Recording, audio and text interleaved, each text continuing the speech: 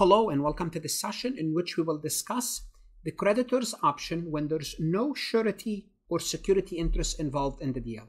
What does that mean? What do creditors do?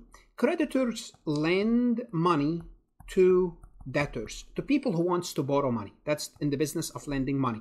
Think of creditors as banks. So the creditors, they want to protect their position. So what do? They ask the debtor to bring a surety, someone that's going to guarantee the debt in case they cannot pay it off. Why? Because the creditor is looking for protection. In case this debtor can pay off the debt, I have someone, a backup that is required by law to pay off the debt. And we spoke about surety in the prior sessions. Or the creditor might ask the debtor to put up some collateral. For example, when you buy a home, what they do, they make you put your home as a security interest, as a mortgage. So they'll give you the money to buy the home, but your home is a security interest. So what happens if the creditors cannot obtain a surety and don't have security interests with the debtor? What other options do they have? Well, creditors that do not have security interest or a mortgage on a debtor's property, they can still obtain rights to the property through something called the legal process. Specifically, there are two common methods that the creditors can obtain access to the debtor's asset, and that's through judicial lien and garnishment. And in this session, we'll discuss what is judicial lien and what is garnishment. Let's go ahead and get started. Before we proceed any further, I have a public announcement about my company, farhatlectures.com. Farhat Accounting Lectures is a supplemental educational tool that's going to help you with your CPA exam preparation as well as your accounting courses. My CPA material is aligned with your CPA review course such as Becker, Roger, Wiley, Gleam, Miles. My accounting courses are aligned with your accounting courses broken down by chapter and topics. My resources consist of lectures, multiple choice questions, true-false questions, as well as exercises. Go ahead, start your free trial today. What is a judicial lien? Judicial lien is something related to the court, right? A judicial system. This is a legal claim against the debtor that allows the creditor to get the debtor's property, and it's granted by a court.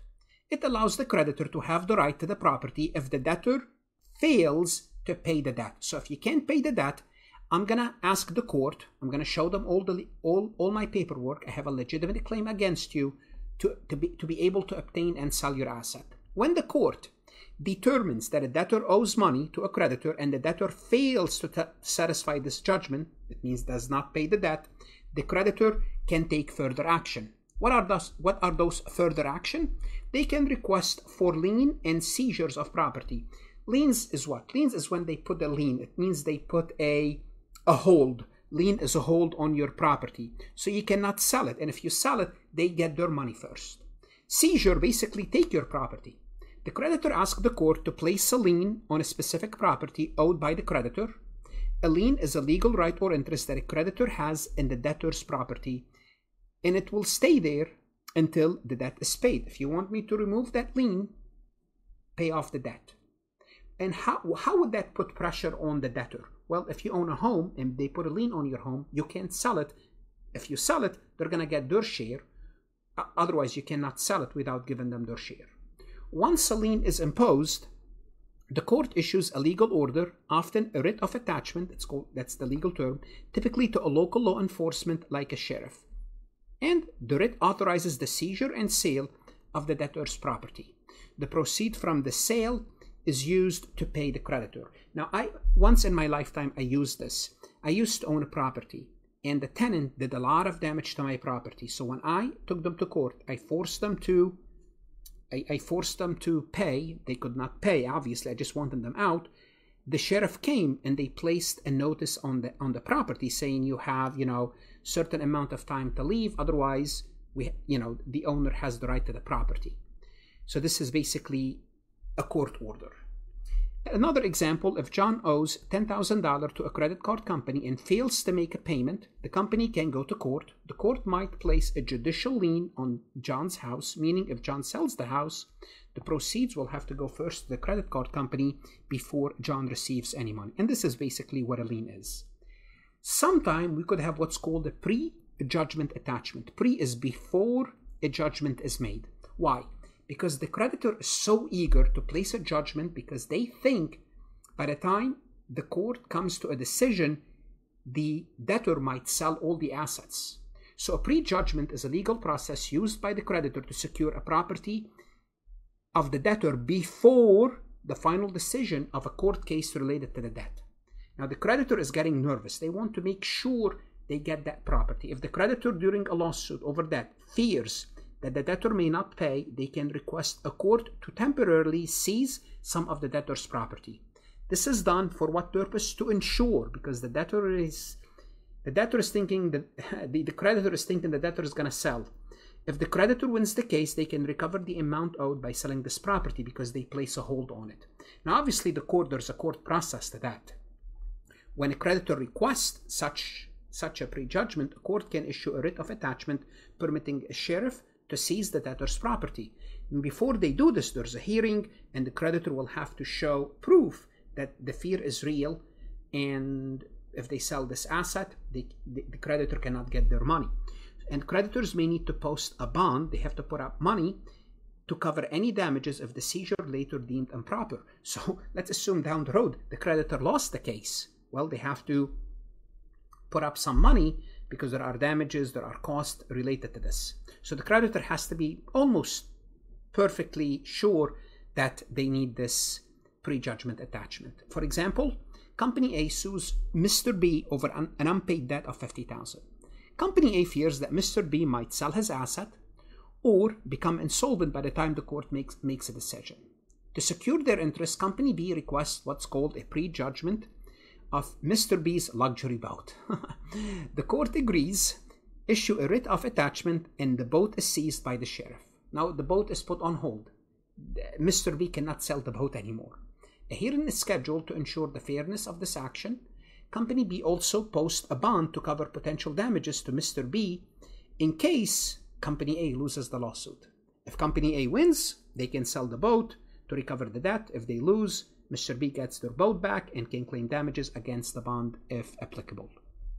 Protection of debtors' essential property. In most states, state laws protect certain essential properties of the debtor, ensuring that they don't become destitutes. Basically, they don't want the other party, the creditor, to take everything, the property, the home. So they have limit on certain assets. Why? Because they don't want the debtor to become really poor and homeless, then it becomes a state problem.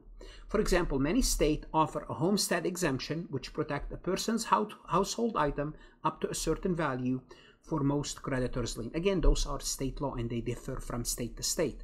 However, this exemption does not apply in some cases, like when the property itself is the collateral for the mortgage.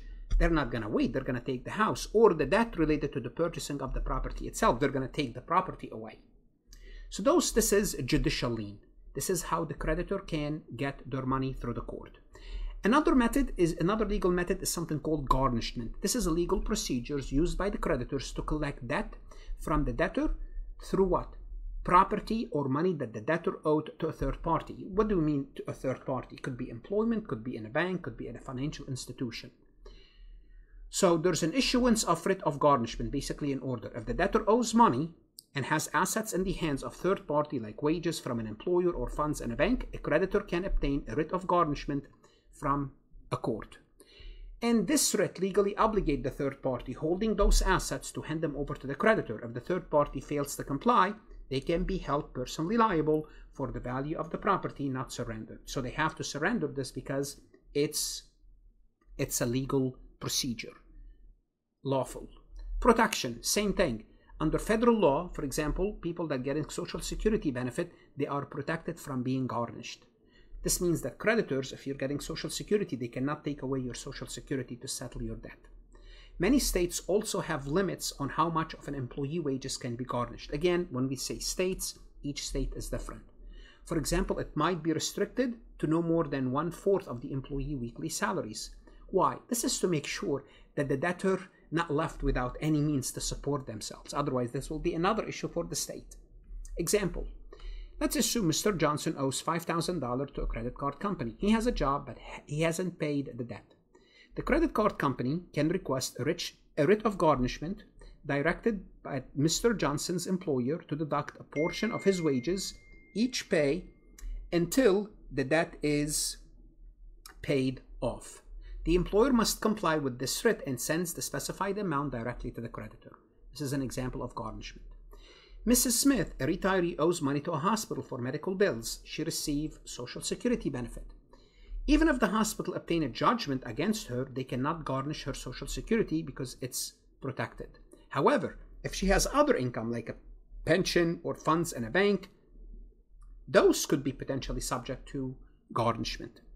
What should you do now? You want to go to Farhat Lectures, look at additional resources in order to understand garnishment and judicial lien as a mean to what?